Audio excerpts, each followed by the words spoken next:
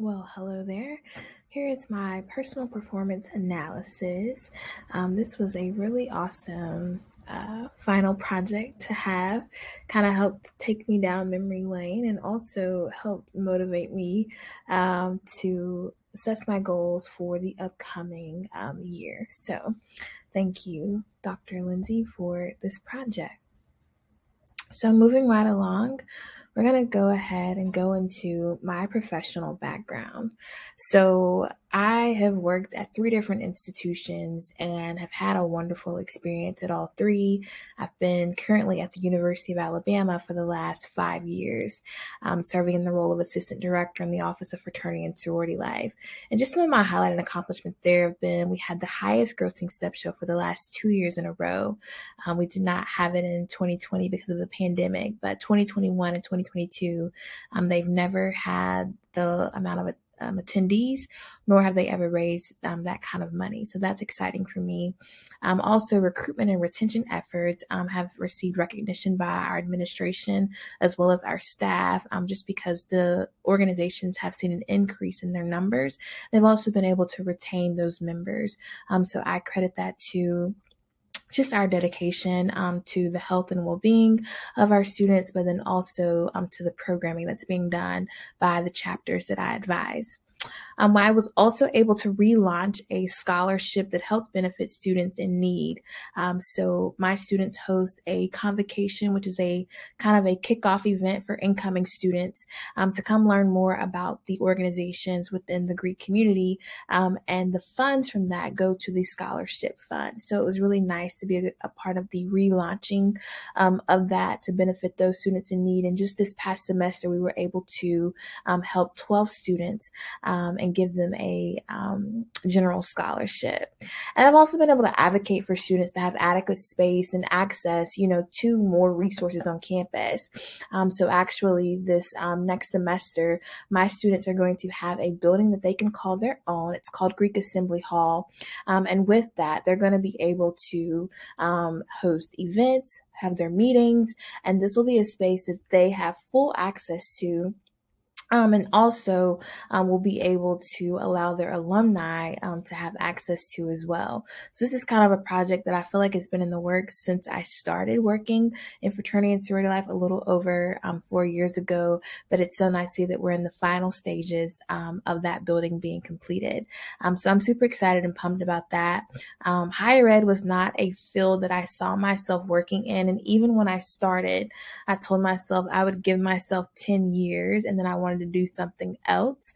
So I started out in admissions and thought I was going to stick around in admissions for quite some time. And I did for about 4 years, 3.5, 4 years. And then got over into fraternity and sorority life where I was managing their Greek house tours. So I was still doing some admissions work / recruiting, but just for a different department. And then I took on an advising role, which I have truly loved being a part of. And just, I've also highlighted some of my other accomplishments within those roles. But at Jacksonville State, I was the only recruiter to visit each school in my territory twice. And before I stepped into that role as recruiter, they had such turnover in that position specifically that covered the territory from Jacksonville State all the way down to the Montgomery and the Dothan Enterprise area, there had not been a consistent means of a recruitment schedule in the past. So that was one of my short-term goals, was to be able to connect with my students and provide them with the resources that Jacksonville State would provide them as far as scholarships, but also once they arrived on campus as a fully enrolled student. Then I got the opportunity to, of course, recruit for my alma mater, and I was the first Black regional recruiter based in Huntsville, Alabama. So grateful for the opportunity and as well as the experience that I had in serving as a regional recruiter. I loved my time working for UNA, and I also loved being able to live in the city of Huntsville because it kept me close enough to home. Florence is home for me. But we saw significant increase in enrollment numbers for the following counties, which I was serving as the recruiter for: Madison, Marshall, Blount, Etowah, and Limestone County. So just to talk a little bit more about my vision and my, mission. So work hard and dream big. It's just something that I feel like I constantly tell myself and use as motivation, because I do believe that hard work always pays off. So if you have a dream and you're invested in it, you need to just put in the work, and you'll be able to see the fruits of your labor on the back end. But my mission is to inspire others through service to live out their purpose in life on purpose. I am someone who really prioritizes my mental health, or I try to, and that has not always been something that I've been able to do successfully. So for me, living out your purpose and your truth in an authentic manner is something that I started having a blog for, where I kind of document my life, struggles, the highs, the lows, the good and the bad.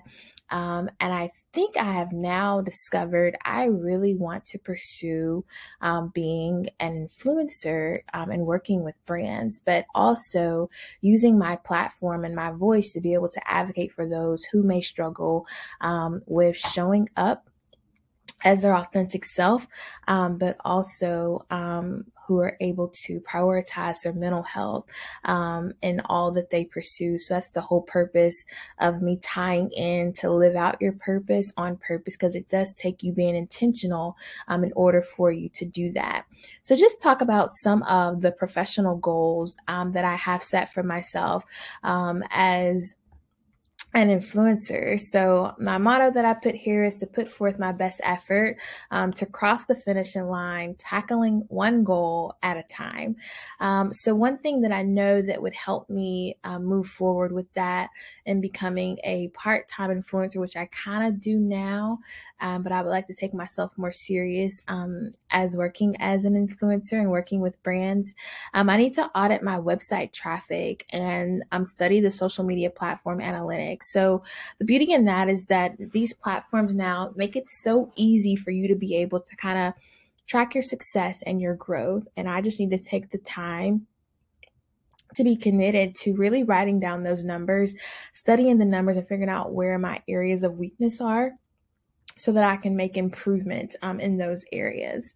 Another thing that would really help me would be able to basically not just to create a schedule to post at least 3 times a week, but to somehow go ahead and pre-schedule the posts that I plan to make for that week, possibly on the weekend where things aren't as busy for me, because I do work 2 full-time jobs. And I don't have a typical 9 to 5 with my role at University of Alabama and working with students. So it's most of the time I'm meeting with them after hours, and also reaching out to 3 brands a week about possible partnerships and collaborations.